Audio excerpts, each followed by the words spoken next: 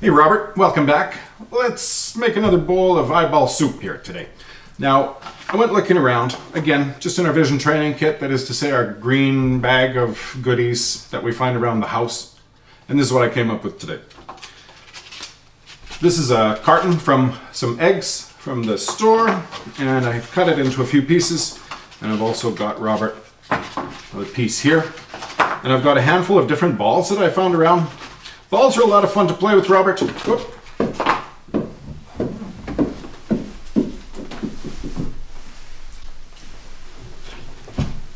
Let's try that again.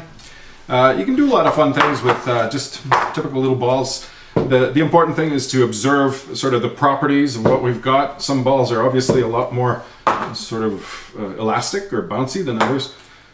This is kind of a dull ping pong ball kind of thing that came from a game from a dollar store. Here's another little kind of a ping pong ball, but they all have different properties. This one's kind of not nearly so bouncy, or anyway, it's kind of noisy anyway. All right, so what we're going to do here, Robert, is there's a variety of things that we can do here to build visual motor skills. And the basic thing that we're going to start with is we're going to take one of these cartons and we're going to put a ball in there, and it's very straightforward. What we're going to do is try and catch the ball again with the carton. Watch. Okay. Try and catch it back in the same hole. I'm not having very much luck. There you go. Let's do it again. The higher we go, the harder it is, and so forth. All right. So, different varieties of things that we can do with this, but it's kind of fun. You can kind of do it safely around the house, sitting on the couch, sitting at the kitchen table. And what we're doing here is we're developing all kinds of really fun visual motor skills, and we can do it in a more interesting way than your typical, you know, paper pencil skills and maze drawing and line drawing, this kind of thing. So what we're going to do in this case is we can turn it into different games, and including asking your client or the child what kind of games they'd like to play with this, okay? So let me give you another example. We're going to start in hole 1 and we're going to bounce it from 1, 2, 3, 4, 5, 6, 7, 8, 9. Okay, so 1, 2, 3. 3 has to go to 4. 4, 5, 6, and so forth. You can also, if you like, Robert, you can take this guy and you can put letters in it, and you can have the child pick letters or spell words out with that.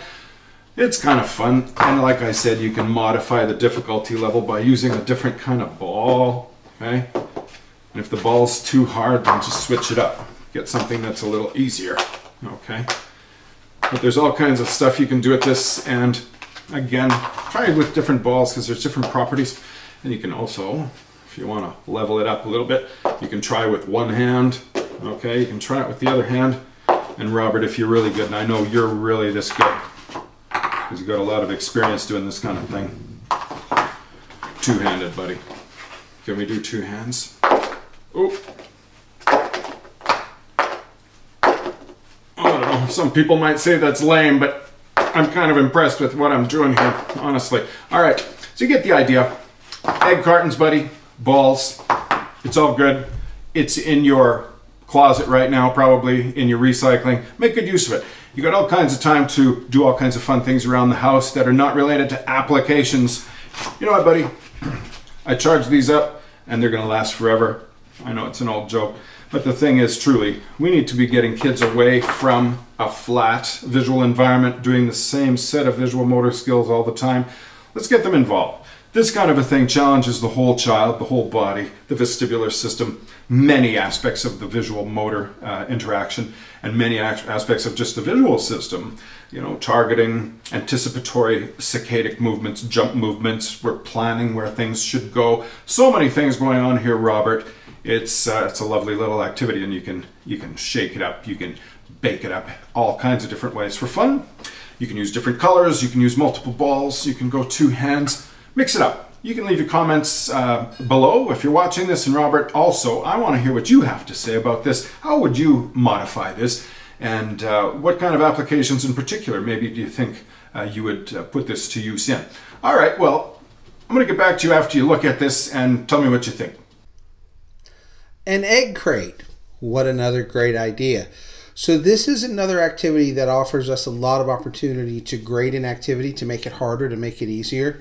We could take and make that egg crate smaller. Instead of having 5 by 5 rows, maybe we just make it 4 by 4 rows. And then we attempt to toss the ball back and forth between two people.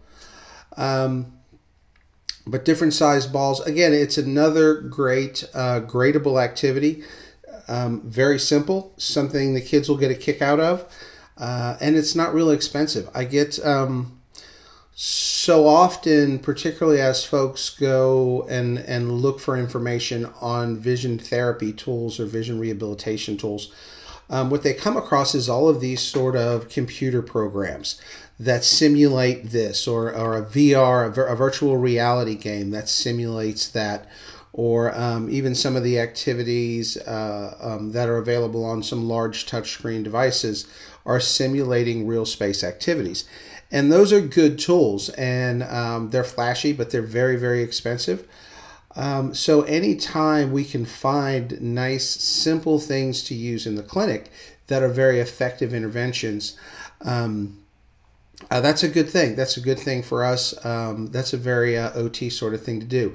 You know, Dr. Boulet, you'd have made a pretty good OT.